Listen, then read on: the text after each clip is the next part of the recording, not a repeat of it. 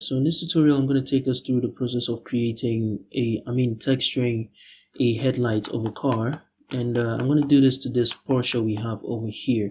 So basically you can use this and apply the same technique on any of your 3D models and make your headlights look very realistic. Alright, so let's get started here. Now if you take a look here, you can see I have multiple materials going on here, and that's because this specific headlight has multiple materials going on different areas. So if I go in here, I've already had the materials assigned to specific pieces. So if I go on in here, you're going to see this chrome here. If I click this material here and click on select, it gives me all those materials that are applied to that chrome. All those meshes that are applied to that material that we have going on.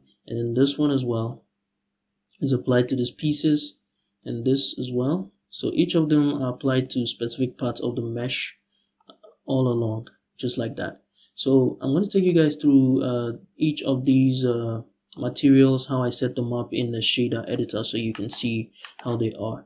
So the first material, which is this that I have assigned, so let me just go into material preview. If I select it, you can see this is what I have it assigned to. So that's metal chrome. And you can see it's just pure chrome with slight roughness, just a 0.1 roughness and full metallic. That's basically it. And now if we move on to the next one, we have roughness 0.2. It basically means I have the roughness set to 0.2, not 0.1. Again, full metallic, that's the only difference.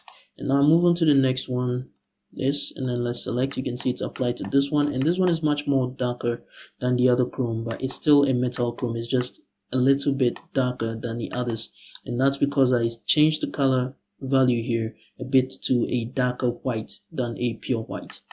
And the roughness is still 0.2, like that. Again, full metallic. And if I go on to this one as well, it's a bit dark but not that dark. It's almost like the other two we have up here, but again with roughness of 0.2 assigned to this mesh area right here. So it's basically this exact same one, except the color is a bit lower over here. As you can see, it's a bit low over here, and up here it's more higher. So that's the only difference. And now if I move on to the next one, which is the metal chrome itself, that one is just a non-roughness surface, just very smooth surface that I have applied to this piece over here. Let me just select it for you to see. So this piece over here has that material. Alright, so basically that's it. Now in this tutorial, the main thing I want to show you guys is how to create a xenon lens for your headlight. So I'm just going to take you guys through an easy step that I learned online as to how you can create a xenon lens in Blender. So this, I'm going to select the xenon lens shader over here. You can see I have nothing going on. So what I'm going to do first is to add in a principled shader right here. And I'm going to set that principled shader into the surface. Alright. So that's the first thing we have. Now I'm going to move that principled shader up here. And then let's change the base color to a pure red. So we're going to go over to RGB, increase the R value to a full 1, and drop the others to a 0. Now I'm going to duplicate this one as well, move it down here. And I'm going to set this to a pure blue and drop the red value. So just like that. The red, okay, yeah, a pure green. And I'm going to duplicate this one as well and make this one a pure blue. So let's drop the green and increase the blue, just like that. Alright, so what we're going to do now is, let me just move this all the way to the side. I'm going to add in an add shader. So we're going to go over to shader, add shader right here. And I'm going to set this to the top. And I'm going to set this to the bottom. I can select this too and press F to fill in the node, just like that. Now I'm going to duplicate this one as well. And I'm going to take this one and plug it to the top, and take this and plug it to the bottom, just like that. Now I'm going to set this directly into the surface. And now we have to make this look like a glass. Right now it's just looking like a diffuse surface, and to do that we're just going to increase the transmission for each of the nodes that we have going on. So just a full one, just increase the transmission to a full one. I'm going to increase this one as well to a full 1. So I'm going to go over into solid view and tweak this value so my PC doesn't have troubles refreshing. So I'm just going to drop the roughness now to 0 for each of them, just like that. And right here you can see we have it going on, but it's not that visible. If you take a look at the lens right here, you can see we just have a glass, but there's no how do you call it, there's no xenonness going on. Is that even a word? Yeah, there's no xenonness going on. or whatever you want to say it. Okay, so that's because all of these principled shader we have going on here have the same value for IOR set up. We have to change the IOR values slightly for each of these principled BSDF we have going on. So let's go with a difference of 0.05. So right here we're going to set this to be 1.45. I mean 40, like this. And you can see already the effect is kicking in. And we're going to leave this at 1.45 and set this at 1.5. Just like that. And already you can see the Xenon effect going on just like that. Alright, so that's basically how we're going to set out the Xenon effect. But if you want to group this and then have it controlled by just one node setup, we can select all of these right here. I'm going to press Ctrl G to group it like this. And I want to take this group input here and then set it to each of the values that we need in here so we can control it out of this side. I mean out of that edit mode we have going on. So let's go over here. The first value we're going to plug this to is the red color. I mean, not that we want to change that, so let's ignore the color. The base colors we don't want to change, so we're going to keep those over there. So one thing we want to change is the roughness, alright? So the roughness for all three of them. So we're going to take this roughness, plug it in the first one, plug it in the second one. We want them all to be the same value, so we're going to plug them to one node entry. That is one node input.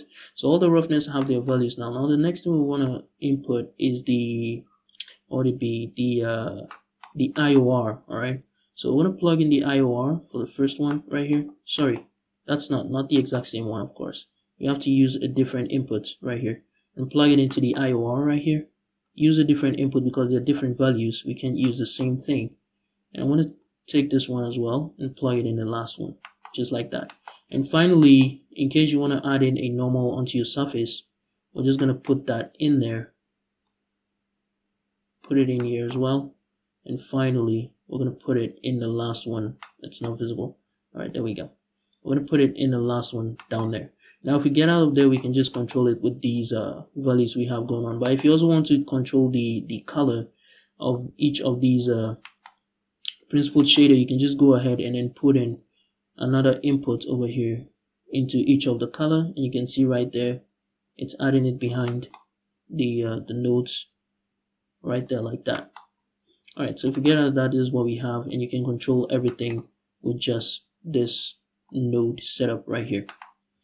Alright, so now that's how you set up a Xenon glass. Now let's take a look at how it looks in cycles.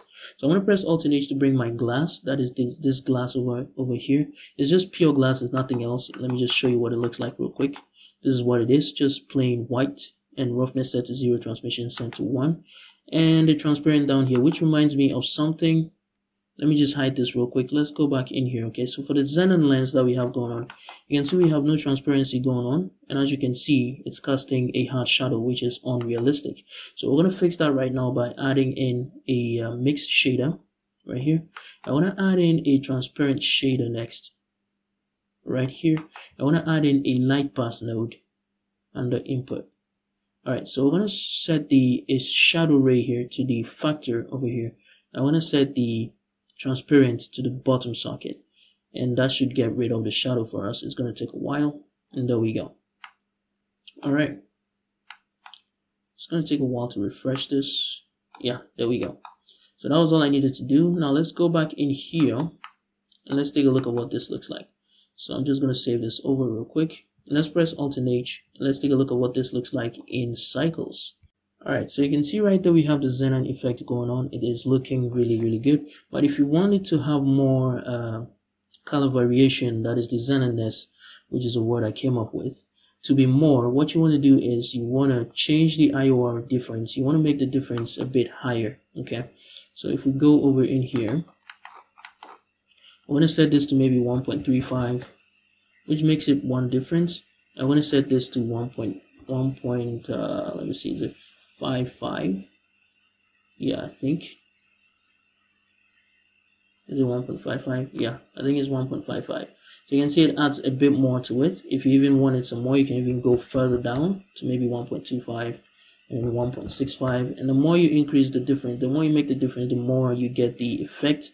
If you take a closer look, you can see we have it going on. Let me just hide this glass real quick so we can see it again. And there we go. So you can see it right there. It's looking really good, and that's basically how you do it. It's just that simple. It's nothing complicated. And yeah, this is where I'm going to end this tutorial. I will pretty much see you guys in the next video.